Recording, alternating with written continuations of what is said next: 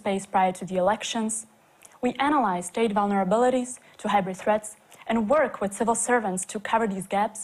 Or, within our latest initiative, the Alliance for Healthy Infosphere, we examine how to make social media more just and transparent for everyone. But then, we also focus on how all these attempts to undermine our democracies actually impact the societies. By conducting a series of opinion polls and focus groups, we are able to monitor trends in public attitudes towards key issues that shape the societies, including the support for EU and NATO membership, the perception of media, or satisfaction with democracy. Based on all this research, which was quoted, for example, by the US Senate, the French government, but also in major international media such as Foreign Policy or the New York Times, we provide recommendations to a range of stakeholders on both sides of the Atlantic. But we also try to make a difference on the ground. By partnering with other think tanks, universities, public institutions, or media, we created 2 online courses on disinformation. We develop manuals on strategic communication. We provide trainings for public officials or NGOs. We even engage YouTubers in a campaign focusing on young people. With all these activities, we generate new ideas, provide creative solutions, and engage relevant stakeholders to drive positive change towards more resilient democracies in this dynamic and digital age. To find out more, follow our debates, our social media, and visit our website, globsec.org.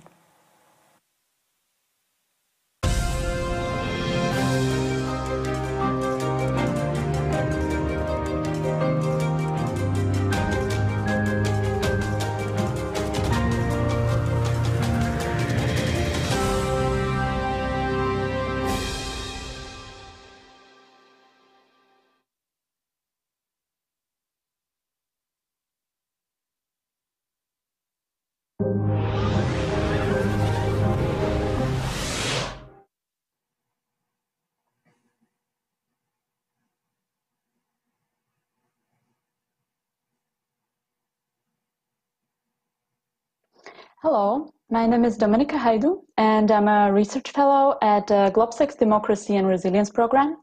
I have a great privilege today to moderate a session dedicated to a trend called Rising Divisions Will Change the Face of Democracy, during which we will discuss the future of democracy amid the post-COVID crisis. So with that being said, it is my great pleasure to introduce our panel. Christopher Walker, Vice President for Studies and Analysis at the National Endowment for Democracy. Then Laura Silver, Senior Researcher at the Pew Research Center. And Joanna Rohozinska, Resident Program Director Europe at the International Republican Institute. This session will be slightly different, as we will begin with some contextual data first, showing what the people, the very basic component of every system to function, actually think about democracy and the way the governance system functions today. So let me begin with presenting you with our research, which is called Voices of Central and Eastern Europe. You can find it on our website. In this report, we analyzed attitudes of more than 10,000 people from Central and Eastern Europe. And within the report, we found out, among others, that people are generally not satisfied with how their governance system functions. They feel disconnected from their governing elites, as around 60% of them think that their needs are not taken into account by the system in their country. 70% believe that those with the contact to political elites are favored in the society. And while on average 87% of respondents said that they were satisfied with life, 42% are satisfied with how democracy works in their country only. The satisfaction is strong only in Austria, but it is below 50% in all the countries in Central and Eastern Europe. Before I pass the words to Laura, I would like to encourage all the attendees watching us to ask questions via platform, as there will be a Q&A session during the last 10 minutes of the debate. And now I would like to pass the words to Laura, who will provide us with more global insight, and I would like to ask for the presentation as well. Great, thank you so much. It's a real pleasure to be here and to share the data from Pew Research Center. As Dominika mentioned, we are hoping to provide a more global kind of picture of this. Unfortunately, with only 7 minutes, I can't get into the intricacies of each particular country, but I look forward to a question and answer session where maybe I can share a bit more. Next slide. Before I start, I just want to give you a sense of what these data are. This survey was conducted across 34 countries from May to October of 2019, so before the COVID-19 pandemic. And every survey is nationally representative. Next slide. Here you can see the countries represented in the survey. So we cover Europe relatively heavily in this survey with both Western Europe and Central and Eastern European countries represented, but we also have key countries in many other regions of the world. Next slide. What I'm going to speak to you about first is people's attachment to different democratic rights and institutions. Next slide. First, you can see here that we asked about a number of different principles, all of which might be considered to be important to a democracy. We asked people whether or not they were very important, somewhat important, not too important, or not important at all. And you can see here medians based on the 34 countries that we surveyed. So while there was variation across the countries, and I'll show you that in one moment, generally speaking, we saw that a few principles were considered very important. First was a fair judiciary. In almost every country that we surveyed, fair judiciary was either the first or the second most important democratic tenet. Second to that often was gender equality. People tended to say that gender equality was very important to have in their country. Where there was a little bit more variation, though, was on issues of free religion. In the countries where people tended to identify as very religious, they were more likely to see this as an important tenet. In other parts of the world, including in Western Europe, free religion was seen as much less important. And then when it comes to other tenets like free speech, press freedom, freedom of the internet, we saw generally that people were relatively varied across countries as to whether or not this was important at all. Generally speaking, people in Western Europe were more likely to say each of these was very important than people in most other regions, including Central and Eastern Europe. And when it came to issues like human rights groups operating freely or opposition parties operating freely, we sometimes saw a few people in some of these countries saying that they were important at all. Next slide. Here you can see the variation that I talked about. So just to give you some, like an illustrative map to get at this idea, here you can see the percentage of people by country who say it's very important to have a free media in our country without government or state censorship. You can see, for example, that only 28% of Lebanese say that this is very important, but 89% of Greeks say that it's very important. So it really runs the gamut. When we look at which countries consider it to be very important, it doesn't necessarily correlate with places that have press freedoms either. In fact, some of the countries where we might see relatively high rankings among some of the external indices for press freedoms are ones that don't necessarily value it as much. You might look, for example, to the Netherlands or Germany, where only around 2/3 tend to say it's very important. Next slide. But one thing that's perhaps encouraging for people who are interested in democratic freedoms is that for a handful of freedoms, particularly media freedom and internet freedom, more people today say that it's very important in their country to have these things than said the same when we asked the question in 2015. You can see, for example, in places like the UK and Turkey, differences are of 19 percentage points between 2015 and 2019. Next slide. So we've seen generally that people have some commitment to democratic institutions and democratic freedoms, but not necessarily to all of them equally, and it varies across the world. But how then do they think democracy is working in their country? Next slide. Here again, you can see the median percentages. On balance, people are dissatisfied with democracy rather than satisfied. More people tend to say that they are not satisfied with how democracy is performing in their country than to say that they are satisfied.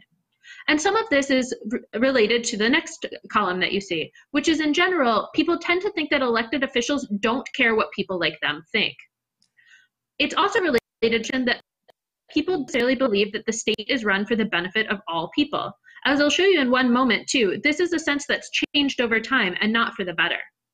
So despite all of this dissatisfaction, people are much to voting. Around 2/3, the median of 2/3 say that voting gives people like them a say in how the government runs things. And people are relatively committed to the idea of voting and to elections, even if they tend to be dissatisfied with the outcome at times.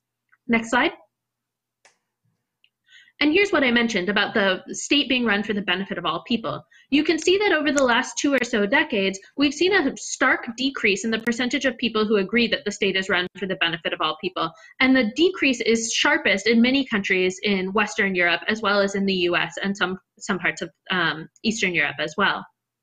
Next slide. So one of the things that we've wanted to understand is why people are dissatisfied with democracy. One of the main factors that seems to affect people's satisfaction is whether or not they think the current economic situation in their country is good or is bad. In Hungary, the gap is largest. You're looking at a dot plot essentially that's just showing the most severe differences, but this was actually a pattern that we found in almost every country that we surveyed. Generally, people who say that the current economic situation is bad in their country are much less likely to say that they're dissatisfied with democracy than people who say that the current economic situation is good. Next slide. Moreover, people who think that their children will not have good opportunities tend to be more dissatisfied with democracy. Here again, you can see that Slovakia and Hungary stand out for the magnitude of the difference here. People who are pessimistic about their children's opportunities are more likely to be dissatisfied than those who are optimistic. Next slide. And as I mentioned, believing that elected officials don't care what people like you think tends to be very closely related to people's satisfaction with democracy. This disenchantment with elites and this general sense that elites are out of touch is something that we've recorded in many of our surveys. Next slide. So what then do people want? And are there opportunities for other systems of government that people might be open to? Next slide. Here you see data from a 2017 survey that we conducted. The countries are slightly different, and the median here is based on 38 countries, but the general patterns that we see are relatively steady. First, when we ask people whether or not representative democracy would be a good or a bad way to govern the country, generally speaking, we see that this is the most appealing form of government for everyone that we surveyed. 78% tend to say that this is a good option. There's some support also for direct democracy. There's a little bit more comes with rule by expert, rule by a strong leader, or rule by the military. But notably, around a quarter of people in some of these countries, and a median of a quarter across the 38 countries, say that rule by a strong leader or rule by the military would be a good way to govern their countries. So we wanted to understand who's more committed to representative democracy and who's more committed to rule by strong leader or military. Next slide. When it comes to commitment to a representative democracy, one of the things that predicts people's support for this is a general sense that diversity makes their country a better place to live. So you can see in some of these countries, for example, in South Africa and in Sweden, this tolerance for multiculturalism, for diversity, tends to make people much more likely to think that a representative system where representatives are elected by citizens who decide what becomes law is a better way to govern the country. Next slide. The same is also true about children's optimism. Once again, the general sense that things are going in the correct direction for the next generation, that opportunities will exist, is strongly related to support for a representative democratic system. Those who are more pessimistic about this tend to be less likely to support representative democracy and much more open to non-democratic alternatives. Next slide. And this sense of nostalgia and this sense of opportunity are also related to children's opportunity. So we ask people not just about children's opportunities, but whether or not they say that life for people like them is better or worse compared to 50 years ago. And those who generally see that people like them have improved tend to be more likely to support representative democracy, whereas those who are kind of more nostalgic for the past or who think that they had more opportunities 50 years prior are less likely to be open to representative democracy. So these are not all of the factors that are related to people's support for representative democracy, but hopefully they give some sense for what's leading people to be satisfied or dissatisfied across the globe. One of the things that we tend to see is that people are attached to democratic principles, but don't necessarily believe that the principles are being delivered upon and that their dissatisfaction has been growing in recent years. Next slide. So I look forward to talking with you more in the question and answer. Thank you. Thank you very much, Laura. Very interesting insight to start with. I believe that there is a bit of a paradox that we could see there, that at one hand, as you rightly said, on one hand, we have people valuing basic democratic principles. They want to have a judiciary which is independent. They are committed to voting, but at the same time, they feel disillusioned, they feel disconnected. And as some of the largest democracy indexes say, like Freedom House or VDEM Liberal Democracy Index, the democratic standards as such in Western Europe, as well as Central and Eastern Europe, are declining. So my question to Joanna, if I may, would be, did people stop caring about democracy? Are the standards declining because people stop caring, or do they have a reason to do so? And if they do, what is wrong now with the way democracies function?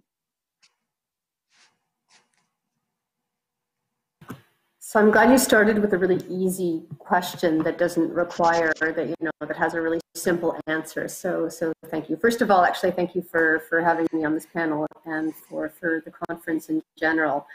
I think that one of the interesting things that what Lisa is showing is that while people do respect democracy as a whole, they don't necessarily recognize all of the component parts of it. So the fact that they're not valuing free media and the need for independent organizations and NGOs and human rights organizations kind of shows that there's a disconnect, which means that the way that democracy seems to be being defined is limited to the state sector, and we're really limiting the conversation to how the government and elected officials are functioning.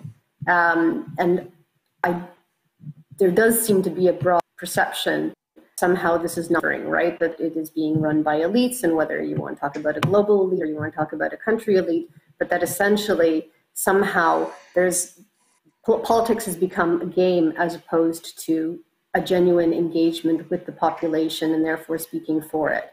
And again, I think a lot of this ends up being perception rather than fact. I mean, fundamentally, the way that parliaments function have always functioned, but perhaps there's a degree of complacency in terms of the degree to how or there's a sense that there's an inauthenticity on the part of elected officials in how they engage in the public, and that they take for granted that things have functioned over the past 50 years is how they're going to continue. And if there's one thing that history shows is that, for one, it's not linear, which means that there always has to be some kind of evolution. It's also not completely cyclical, right? I had a very intelligent history professor who always said that it was more like an ellipsis, which means that it goes out and it comes back in different forms, but it means you have to always go through a process of tweaking and changing. I'll end with one thing that perhaps it was covered in a different panel, but it just came up in a conversation yesterday, is that perhaps one of the positive aspects of the global COVID pandemic has demonstrated that the disconnect with the general population and the lack of engagement with non-state actors, including media, including NGOs, demonstrates that there's a very real risk to the public not trusting its government, right? It means that it is less compliant to regulations that the government proposes, which in fact saves lives. And so because this introduced a very real physical and health threat, perhaps also going to be a learning opportunity for the more concept of democracy, in the sense that this is where the democratic or the governance gaps have a consequence on all parts of society, from the state actors to the non-state to the general citizen. But it remains to be seen how well that lesson is learned. Thank you very much. Absolutely. I completely agree with the fact that we are facing sort of a new opportunity to perhaps also maybe redefine the rules of the game. But at the same time, we are facing a huge crisis amid the COVID-19 pandemic, and we cannot at the moment probably predict any economic, social, political consequences. So I would like to ask Chris, since we are facing this multi-dimensional crisis right now, isn't this, on the contrary, a perfect and fertile ground for populists and for anti-democratic liberal forces to actually deepen and to exploit these vulnerabilities and actually deepen the divisions in the society and polarization and intensify these campaigns? So thank you for the question, Dominika. And I just want to acknowledge right at the outset the value and importance of the work that you do at GLOBSEC and the work that Pew Research does. I think one of the things we see from these data is that the challenges, as you suggest, to democracy that have emerged are emerging on multiple fronts. And there's no single factor, I think, that can be set out as a principal factor for this sort of challenge. And I think in that context, you know, among the largest challenges we've faced has been this enormous shift in the way in which people absorb information, receive information. Joanna alluded to this in terms of how people perceive the situation around them and the governance around them. And I think it's important just for a moment to touch on how we've arrived at this place, looking at, say, the last 15 years or so, and the extraordinary pace of change that's occurred. And so on the one hand, we've had the weakening of traditional media, and I would note that in both the GLOBSEC findings and in the Pew Research findings, there's a good deal of discussion about the emergence of conspiracy theories on the one hand, the erosion of trust in the media space, and I think these are really critical factors among the many factors that have emerged that are driving some of the problems we're facing. And so certainly since the financial crisis of 2008, there's been an acceleration of the weakening of traditional media. There's been really explosive growth of digital media, especially social media, happening together. And I think in this context, we've probably underappreciated the degree to which today people would be consuming news and information in new ways, the way in which political campaigns would be organized and driven, and really critically, the way mass opinion is formed today. It's dramatically different than even a decade ago. And I think all of this has to be taken into account when we think about the research data we're evaluating, the public opinion data we're looking at, and how that's been influencing people around the world. And so in a sense, the real issues that have emerged, say, in the Central and European context, where people in certain countries have taken a much more critical look at their own political elites. There's an element of frustration in the way in which democracy is seen to be delivering. At the same time, there are any number of settings in the wider region where, in the democratic context, democracies have a good deal of resilience. And I would say the Baltic states, Scandinavian states fall into these categories, broadly speaking. And then, of course, if we shift from a discussion of open societies, which have extensive challenges that have been discussed, I think, very well earlier in the session, if we look at closed societies, I think in this context, we see the struggle for freedom continuing there. And so in a country like Belarus, right now we're seeing ordinary Belarusians express their preferences for democratic freedoms in the face of enormous repression and in the face of years and years of extraordinary repression and control of ordinary citizens' aspirations there. And in that context, we're seeing the use of digital technologies in a really important and positive sense for people to be able to express themselves. And I think part of the challenge we're going to face going forward, again, not as a sole challenge among the many that have hit any number of societies over the past years, I think one of the things we're really going to have to reckon with is how to sustain the positive aspects of the digital technological revolution while dealing with, in a meaningful way, the more toxic and harmful aspects of this that are both driving and accelerating and amplifying anger, some of which is already there, and otherwise debilitating open societies' capacity for meaningful and reasonable discussion in order to come to solutions to these very complicated problems. And I think it's fair to say that many societies are arriving at an inflection point when it comes to sorting out these real challenges that have emerged in the social and economic context, but also as it relates to how information is consumed and used in these settings in a way that would be more consistent with liberal democratic values. Okay, thank you very much.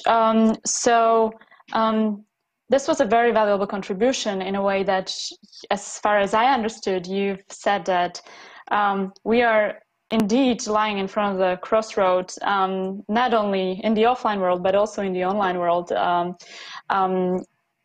So let me follow up on that and ask Laura whether you think that while the crisis might uncover these vulnerabilities and these weak points in the societies, whether this is also an opportunity for the people to actually, or to work with the people, whether people are initially more tempted to change their opinions under the pressure of the crisis.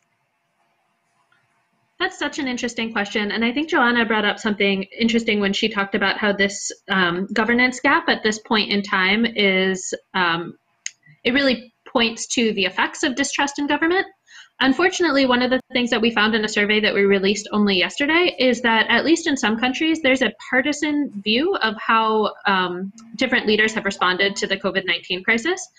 We only were able to survey this year in phone countries because of the global pandemic. We couldn't send interviewers face to face. I'm sure everyone understands. But so in the countries that we did survey, which are predominantly in Europe, one of the things that we found is that in the US and the UK, people's evaluations of how well COVID-19 has been dealt with in their countries is completely filtered through a partisan lens. And so while I think there could be potentially some opportunities and some recognition that trust in science is important and trust in institutions is important, that's not necessarily enough to break through people's distrust of certain elites and certain institutions. As we're speaking about, for example, trust in elites, it's important to note that depending on who you talk to, the elites are not just the people in parliament or the people in Congress. The elites sometimes extend, and we've learned this through focus groups that we've conducted in numerous countries, they extend to the people running the banks or the people who are in charge of the economic policy to get us out of the COVID-19 crisis, or especially to the media. And in a time of increased media choice and media fracture, as well as just the proliferation of entertainment options, so people don't have to consume the same information as their neighbors, it's a really difficult scenario to see how we can break out of, even with this major disruptive event, COVID-19, that in some places has definitely led to decreased polarization. That just hasn't been uniform across all of the countries that we study. Thank you. I would like to follow up on the fact that you mentioned that what is the definition of the elites or the perception of the elites. And one of the elites you mentioned are the economic elites, so bankers. And also our data show that people feel like there is a strong oligarchic influence over the government. So do you believe one of those redefining versions of the game should be a more strong or stronger economic intervention, stronger economic reforms? In Europe and Scandinavia, there are already ongoing some experiments such as universal basic income or taxation, stronger taxation of large companies. Joanna? So I think that's a really difficult question to pose for a global answer, right? Just because the approaches are so significantly different. I mean, I refrain from commenting on U.S. politics, say writ large, but it is hard to imagine support for universal basic income since there's already such a discussion about universal health care, which is a given in a lot of the other countries that Laura mentioned in the survey. I mean, in Europe, it's universal medicine is obvious, right? So I would be loath to give such a huge answer. If we bring it to, I think that what you can say, and I would suspect that part of the distrust in elites, particularly in the banking sector, in terms of, oligarchs and whatnot, is a lack of transparency, frankly, which should link a little bit to a governance well, right? The lack of transparency on that part of it, and increasing that could perhaps be a more gentle way to go, without talking about direct economic interventions, which again, I'm not for one, well placed, but for two, skeptical about the implementability of that across all of the spectrum of countries that we were just talking about. But the one thing that certainly, in terms of the governance gaps and in terms of the distrust towards generally, and this is also the absolute breeding ground for any kind of disinformation and malign influence, is the lack of transparency. People feel that their interests aren't being represented because they don't know, right? Because they figure that there's some shadowy, global conspiracy theories of cosmopolitan elites is nothing new. This has been going on forever. So, I mean, I think that we're seeing kind of like a 2020 version of this. If you want to start putting other phobias on top of it, that's fine. But I mean, ultimately what it ends up coming down to is that if you don't understand, and if it's not transparently clear how certain mechanisms take place and how the certain decisions are made. I mean, having 100% transparency is also obviously inefficient, but certainly more than exists now. I mean, I think that, a lot of the European countries have been quite painstaking walking through the process, mixed of how effective it has been. But, for example, the call for greater accountability on the part of European bureaucrats, as we saw played out quite dramatically the other day, when there was, depending on the version that you're looking for, either the firing of or the walking away of a senior minister due to breaking the rules on COVID. So that's my kind of long answer to it. But I mean, again, direct economic interventions I don't think are necessarily realistic across this entirely huge playing field, but certainly a greater degree of transparency, and at least the feeling of greater accountability, I think, would go a long way to closing the governance gaps quite broadly. Thank you.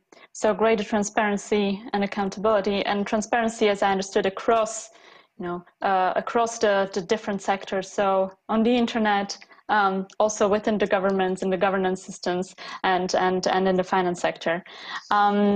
Chris, when it comes to solutions, as Joanna already started, where would you see what we should do in order to address this disconnect?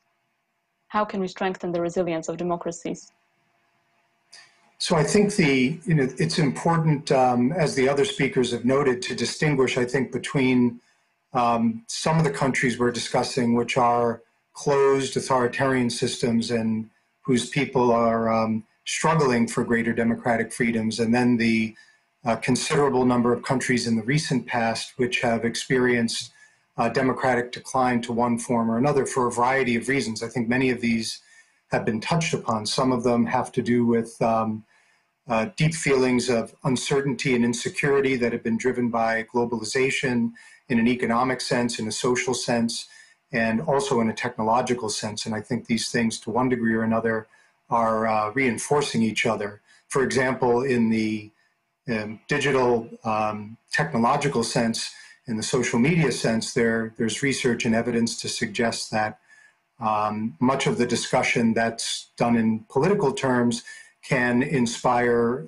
anger through use of emotion and manipulation. I think part of what we need to do on that count in order to find solutions over the longer term is to find efforts that can systematically adapt the digital space, improve the digital space so that it's less prone to manipulation and information pollution. And that's no easy thing. I think the initiatives that have gotten underway on a number of fronts in recent years are incredibly important. Some of these are being driven by the governments within democracies. Some of these are being undertaken to one degree or another in the commercial sector, not quickly enough in most cases. But civil society really plays a critical role on so many fronts here to help the general public understand the issues, to share information, to help educate on what are invariably very complicated issues. I think this is a big part of the way that we develop the sort of resilience over time, having the expertise, having the understanding, so that our societies can have a less polarized, more meaningful discussion to reach some form of consensus, which has become really difficult in so many settings. I would suspect, all things being equal, in the recent decade or so, this has just become almost impossible in many places. And I don't think that was the expectation looking from, say, 2005 or so. I think there was a different view of how things would emerge. And now we're in the midst of it. We're wrestling to develop approaches that can deal with these issues. I think it's going to be a multi-dimensional response to meet a multi-dimensional challenge. Some of this will have to do with more transparency in the media sector, in the tech sector, in the financial sector, in democracies that are behind on that count. I think I would note that in Central Europe, and it's not unique to Central or Southeastern Europe, the merger or the overlap between commercial, political, and media interests has grown more acute. And this is something that is not very healthy for democratic accountability.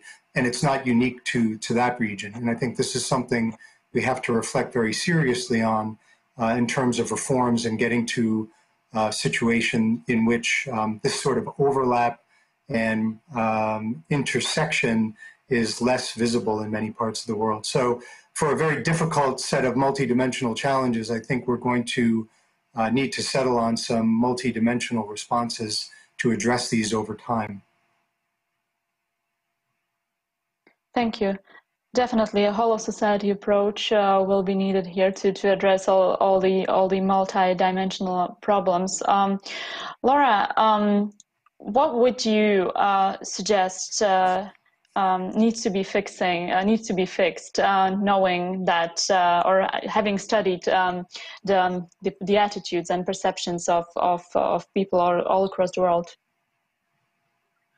I think one of the things that we see is most correlated with democratic dissatisfaction, or the two things really, are a comfort with diversity and multiculturalism, and generally thinking that there are economic opportunities. And neither of those are easy fixes, and neither of those can be fixed in the same way across every country, certainly. I'm obviously relatively familiar with the US case, but when we think about these issues and when candidates campaign on these issues, we generally see that people end up divided, and polarization has increased in the US quite rapidly over the last 2 decades or so.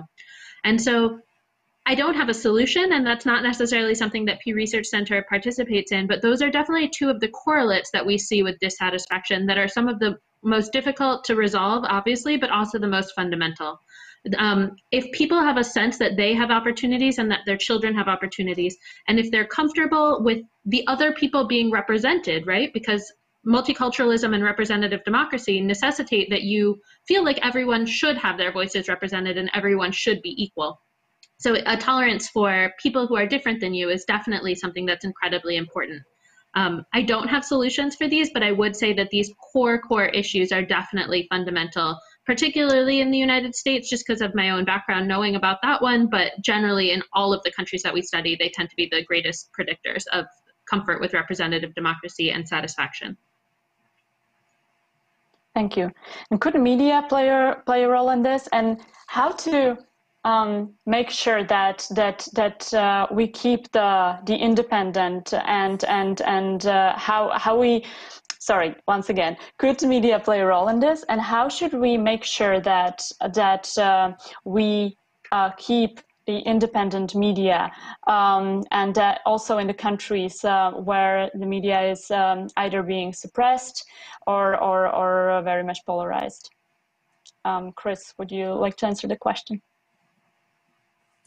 Well, I in my observations have gravitated and focused a bit on the media and tech aspect of this, because I think it's fundamental among the many questions, and to the extent, as Laura noted, that open societies that have the ability to discuss these issues can't reach some meaningful consensus, and to the extent the polarization is too acute to settle on public policy solutions that address these very serious needs that have emerged in recent years, we really have our work cut out for us. I think the good news is, and Joanna touched on this earlier, that in some ways these extraordinary challenges that are confronting us now, even preceding the COVID-19 pandemic, we've had very significant challenges to democracy for many years now, going back, I would say, at least by Freedom House's lights, at least a decade and a half. These require some dedicated, serious solutions. I think there's a growing number of people who recognize the acute nature of these challenges, the need to address them in a meaningful way. And among those responses, to have information that's credible, independent, and can be relied upon for addressing these serious challenges, some of which are directly related to public health concerns, people's families, their well-being. I think this is helping to stimulate more of a recognition of just how important this is. Getting to meaningful solutions and improvement will be a real challenge, and we have our work cut out for us because the extent of time that these challenges have been developing, and I alluded to this, in my view, the financial crisis of 2008 deepened and accelerated some already profound challenges to independent media in open societies. It made them more acute in closed societies as well, and in those places, the authoritarians who have resources at their disposal invariably make that a priority. We've seen this in Russia and China and elsewhere.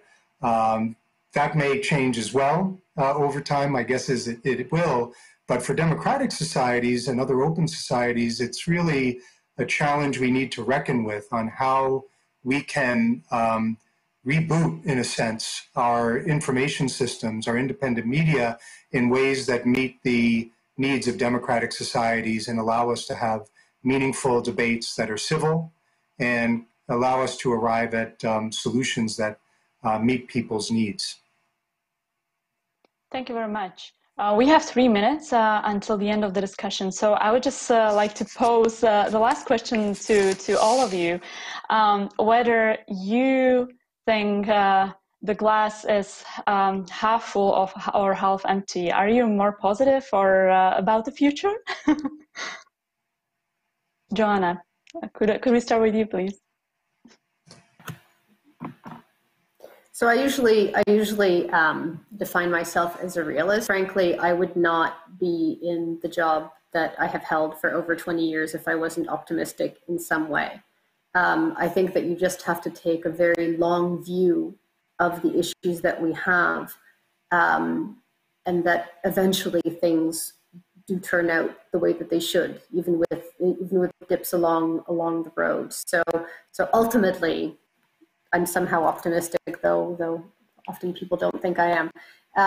That being said, you do have to be very realistic in the assessment of how deep the problems are. Polarization is a terrible problem, and frankly, in a lot of these places, the fish does rot from the head. And so therefore, the tone that is set by political leadership in any country, and how that ends up flowing into the media sector and to us, there is an onus on themselves to acknowledge and address these issues. So I will end on that. And I mean, hopefully, again, that this global pandemic was perhaps a wake-up call, at least for some of them. So there is an opportunity for populists, obviously, but populists ultimately don't propose long-term solutions, right? And they also don't necessarily create the problems, which means that the onus is on those public servants, elected or appointed or whatever, but public servants that ultimately have a state's interest in mind and the citizenry in mind, have to step up and begin with fixing themselves ultimately before you look to fix the rest of it. Thank you. Laura, may I ask you to limit your intervention to 1 minute? I would say that I'm very interested to see different policy options that can be undertaken. I think Chris alluded to some of the potential regulation of social media. I think that could be a really interesting thing to change what people are exposed to and what tools they have to organize in an anti-democratic way. I've also been very interested to see citizen assemblies and other forms of kind of democratic interventions that people may or may not be taking opportunities to participate in. I'm very curious to see how those will affect change. As a person, I feel very optimistic. Looking at the data, I think it'll take very skilled leadership, because I basically agree with Joanna that the onus often is on political leaders, because publics tend to follow elite rhetoric on key issues, especially that they don't have personal experience with. Thank you. Chris? And I'm optimistic as well. I think we are at a period now where many societies that I think took certain things for granted are starting to reflect on the fact that you need to pay attention in a democracy. You need to fight to maintain freedoms that have been won. And I'm talking of democracies all over the world. We've had a discussion globally now. And I think this is a point at which, looking from a post-Cold War period, we need to reflect, and we're starting to reflect in open societies on what sort of commitment is required to sustain and renew and refresh democratic systems. So I'm very optimistic on that count, and I'm equally optimistic on what we're seeing in any number of other settings where societies have lived under repression and authoritarianism, where they're starting to express their preferences in ways that are quite clear. And I alluded to Belarus earlier.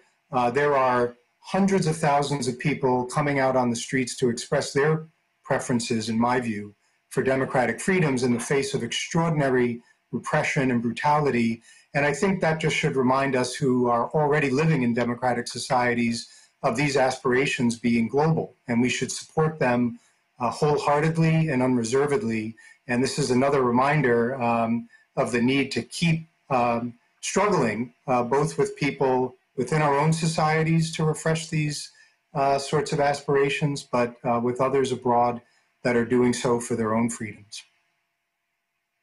Thank you very much. Thank you very much to Chris, Laura, and Joanna for these for ending up with these optimistic remarks in this topic, which is very challenging and very difficult. I would like to also thank GLOBSEC for this opportunity, and please stay tuned for the next session, which is called A More Fragmented EU.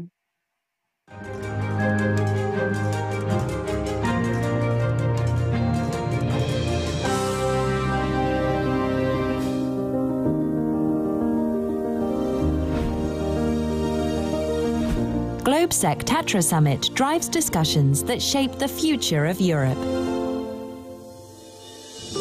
Uncertainty. You have Brexit,